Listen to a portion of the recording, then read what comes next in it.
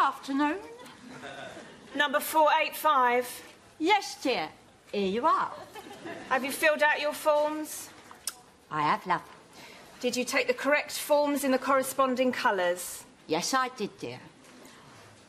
I have a numbered ticket of which number you have just called out. I filled out a form from the red section and I sat in the blue section. I've done everything you asked me to do. Now, could someone please fix my bastard taps?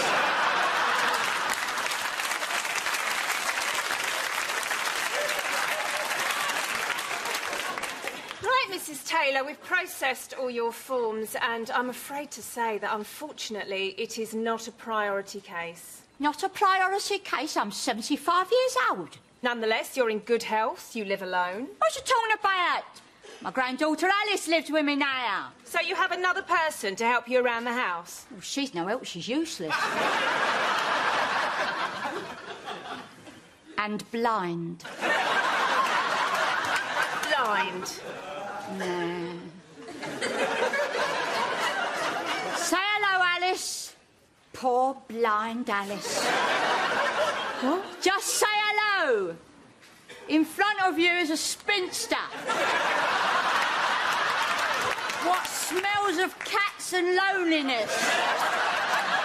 Who wants to help us? Hello. She's not blind. She is. Why is she holding a book? That's mine. Percy Jackson and the Lightning Thief. You're reading that? Yes, I am. It's perfectly paced with electrifying moments that chase each other like heartbeats. The New York Times. She's not blind, Mrs. Taylor. We can all see she's not blind. Well, she can't. Remind you, Mrs. Taylor, that impersonating someone with a disability is a crime. You calling her a liar? My poor blind ginger Alice? There is no way this girl is blind. Of course she's blind. If she weren't blind, she'd duck.